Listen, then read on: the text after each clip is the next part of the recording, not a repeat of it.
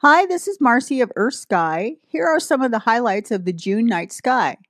There are two planets in the evening sky. Mercury emerges low on the horizon the second week of June, and Mars is high in the west.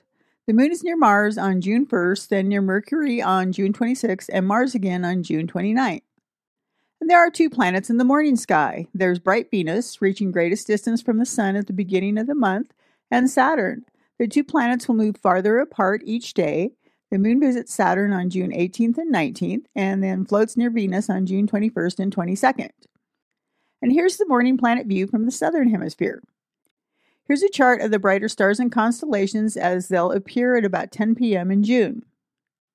Toward the west, you can catch the twin stars of Gemini, Pollux and Castor. They'll be near the planet Mercury, and the bright star Capella will be a flashy light near the horizon. Prominent in the evening sky are the constellations Leo, Bootes, Corona Borealis, Corvus, and the bright star Spica. Spica is the brightest star in Virgo, but you'll need dark skies to spot it.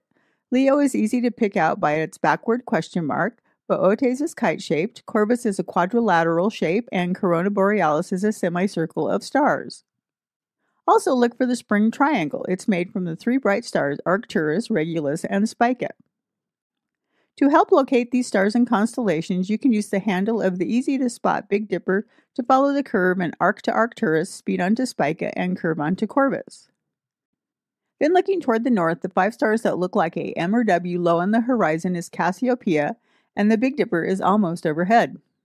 You can use the end of the bowl of the Big Dipper, also known as the pointer stars, to find Polaris, the North Star, or to find Leo. And the Milky Way is finally back in the evening sky. You'll need dark skies to see the Milky Way arching across the sky. It stretches from Cassiopeia to Scorpius. And along the Milky Way, look for the constellations of Cygnus, Lyra, Altair, Delphinus, Sagittarius, and Scorpius. Plus, one of the easiest things to pick out along the Milky Way is the summer triangle. It's made from the three bright stars Deneb, Vega, and Altair. And what if you went to stargaze before dawn?